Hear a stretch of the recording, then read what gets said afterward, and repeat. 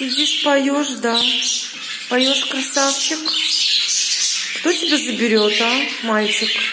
Мальчик, кто заберет тебя? А вон спит. Залез в колесо и спит. Это я покупала своим крысам, а потом повесила вот этот вольер, потому что в маленькую клетку оно не влезло. А здесь большая дверца, и оно сюда поместилось. И вот они очень любят в этом колесе сидеть. Еще вот этот товарищ такой прикольный.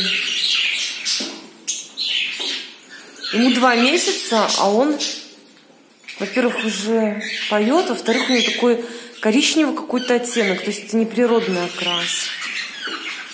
А морда у него, маска, тоже вон уже какая желтая. Как будто ему уже месяцев 5. Ну, мои деточки красивые. Один волнистик здесь у меня, это которого, короче, ноги ему покорячили. Очень его хотел в домик, но ему дали понять, что твой черед еще не пришел. Ой, так смотрит, я тебя разбудила, малыш, да? Так вот, хотела сказать, что моя самка-хулиганка. Люди покупают птиц у посредников, ну, которые, естественно, продают дороже, потому что им же тоже нужно денег заработать.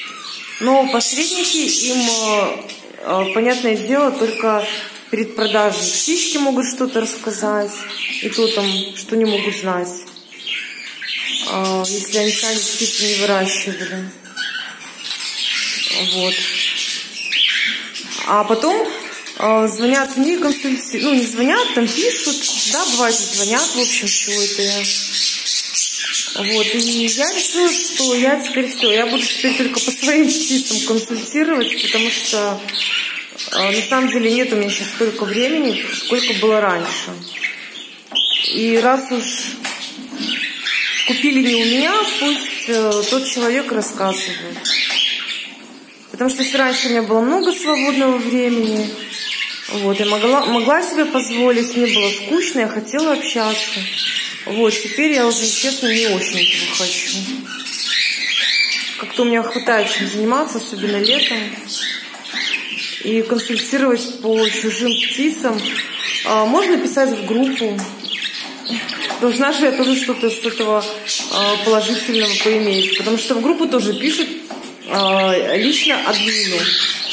Вот. Если на стену выкладываете пост, то как бы я и буду отвечать. А если лично, ну как-то честно не очень не хочется. Какая-то я стала в последнее время, потому что ленивая. Короче, настроения бывают разные. Сейчас у меня вот такое настроение.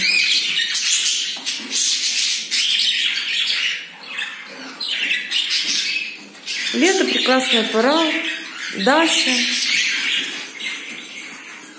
Вот, поэтому не знаю, что будет зимой. Но вообще, как бы, раз птичку покупаете у посредников, которые нифига не разбираются, могут там обмануть, потому что им, конечно, нужно продать птицу. У них должен быть какой-то оборот. Это я такой любитель. Я могу себе еще и оставить из этих кого-то. Мне вот природник этот понравился очень. Просто камера не передает его окрас. Но он такой, как коричневый прям. И такой матерый, не знаю, взгляд у него. И интересно, у него уже, я же говорю, маска желтая. Прикольно. Вот я бы себе его оставила. Ну, буду посмотреть, потому что у меня еще очень много разных птичек. Буду смотреть, чтобы у меня было там примерно 50 на 50 самцов и самок. Самцов вроде было меньше. Вот, как-то так.